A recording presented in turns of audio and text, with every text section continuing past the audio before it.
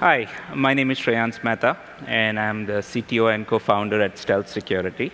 And I have Will Glazier with me, who leads our threat intel platform. So what does Stealth Security do? We do bot detection on your applications and protect companies like yours from attacks like account takeover, fake account creation, and things like that. What is account takeover activity? It's malicious actors getting access to millions of credentials and then trying it at your site. It could be your web application, it could be your mobile applications, and even APIs. They're trying to get access to those credentials and take over your accounts. What we're going to see today is an activity like that, an account takeover activity, going on an OFX channel, which is actually your APIs.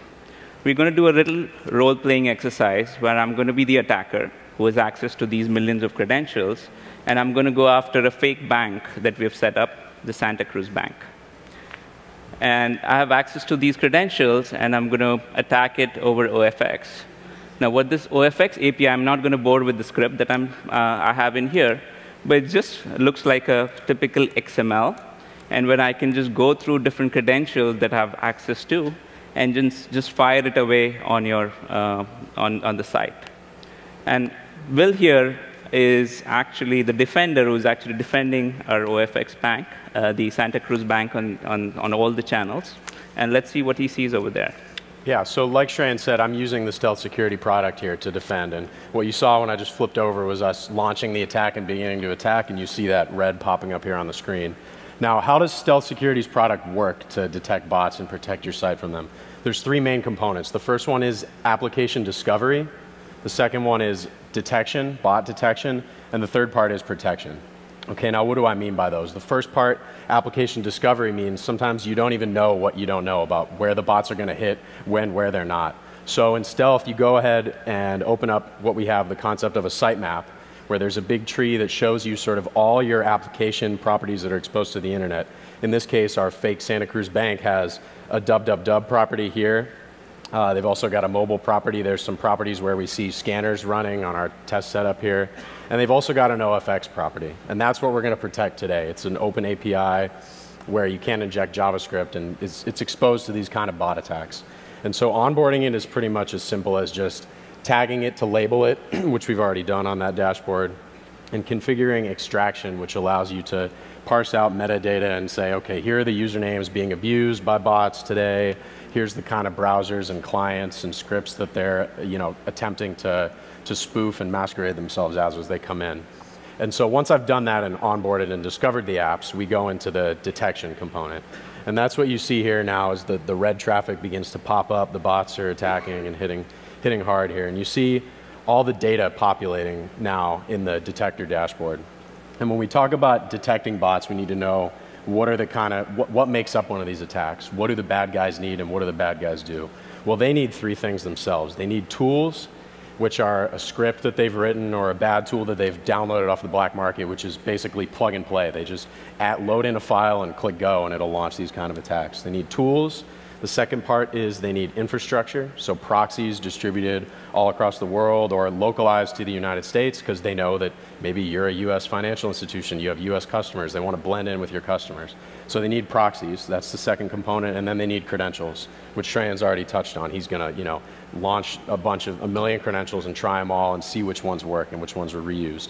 So we have detection engines, detection blades that are designed to detect all three of those components.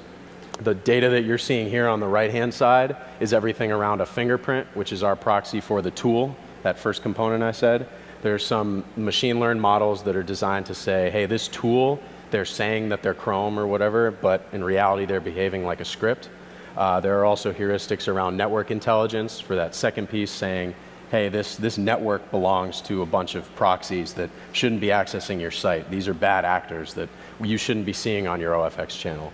And so that's all this data here on that's populated and all these rule triggers. You can see we've got a whole host of triggers here that we don't need to go into detail in this demo. But once you've determined that something is bad, now you want to take action on it, okay? And that's where we flip over to this mitigator component, And we can see that now we've got that big spike of traffic that we're taking action on here. And here's what we're actually doing to it. We're doing something called the honey trap, which is a little bit more elegant than just blocking IP addresses or blocking even like some kind of behavioral fingerprint. We're actually taking this behavioral fingerprint and we're lying back to the bad guy and we're telling him, okay, here you're getting successful responses, your script is still working, when in reality none of the traffic that they've just launched has actually been able to hit the site and actually log in. So I'm going to turn it back to Shreyans and he's going to show you what we're seeing as the attacker and wrap it up from there. So let's see how my script is doing. Looks like my script is happily running. I think I have access to a ton of credentials. But from Will's side, he's sending me fake credentials, right? What that means is if I take those credentials and try to do the actual fraud, or I sell them in the black market, they will really never work.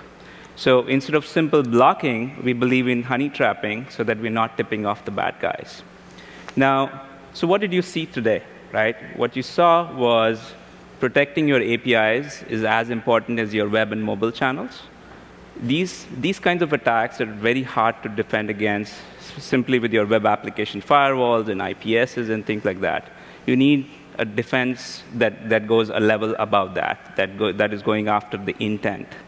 And if you want to learn more about this technology and how we can solve your problems, come see us at our booth, and we can talk more about it. Thank you.